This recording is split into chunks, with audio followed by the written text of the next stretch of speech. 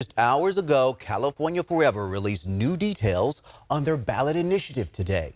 ABC 10's Devin Truby was there. She joins us now live in the studio. And Devin, not everyone is happy. Well, that's right, Chris. Journalists and supporters gathered at the Veterans Hall today in Rio Vista for the announcement.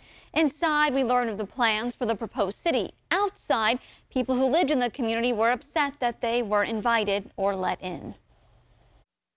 Today is the day that founder and CEO Jan Schromick reveals California Forever to the world.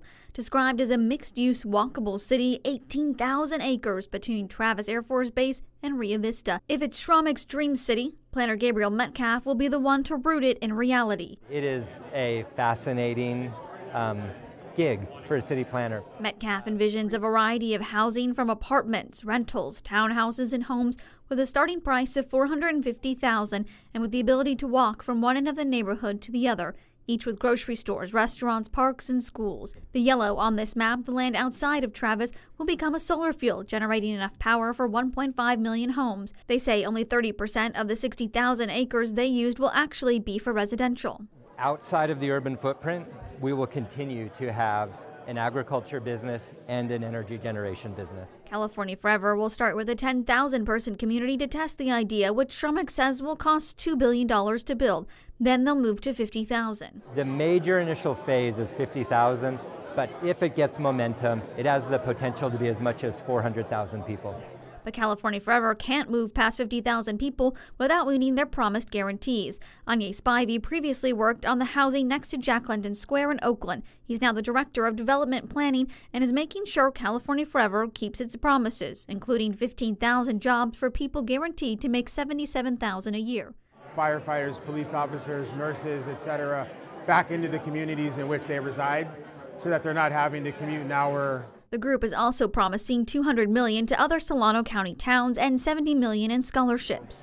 $400 million in housing funds available for the first 50,000. You'll see an additional $400 million available if we're able to grow beyond 50,000.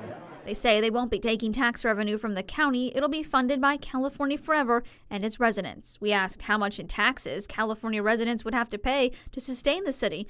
They said they don't know yet. The impact is on the eastern part of the county, us, okay?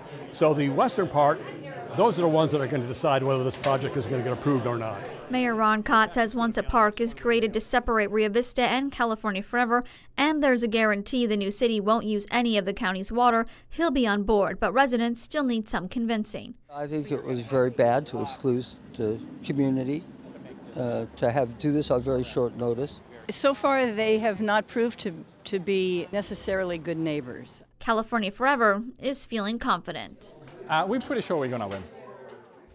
And Devin, to say this has been controversial would be an understatement, Yes, right? You've been following this from the very beginning. Tell us what happens next. I know they have, more town hall meetings planned? They do. So for everyone that wasn't able to attend today, you could go to an upcoming town hall. You can also go on our website, ABC 10, see all those lovely images. And remember, they have an office now in each city for people to go in and give input in person, too. Our Devin Truby, she's been following. I know you'll keep us posted as you learn more. Devin, thank you.